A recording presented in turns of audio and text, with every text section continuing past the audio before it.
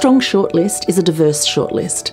A diversity of authors, a diversity of topics, a diversity of writing styles and a diversity of ideas and narratives. One of the most important things about the Australian History Award is that it can cover everything from colonial history, Aboriginal history, right through to political history and contemporary histories. That's one of the great things about the Australian History Prize. But there are things you look for, obviously, to bring that strength to the shortlist, to find the best books, and that would be literary merit. So the things like the plot and characterisation and the dialogue and the way the author manages to engage the reader. The fiction and poetry panels had one criteria, and that was literary excellence.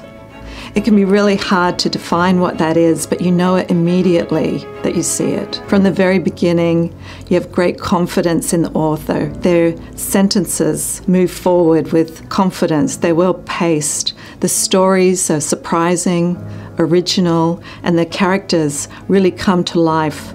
You get to know those fictional characters as if they're part of your family. Sometimes you know them better than yourself.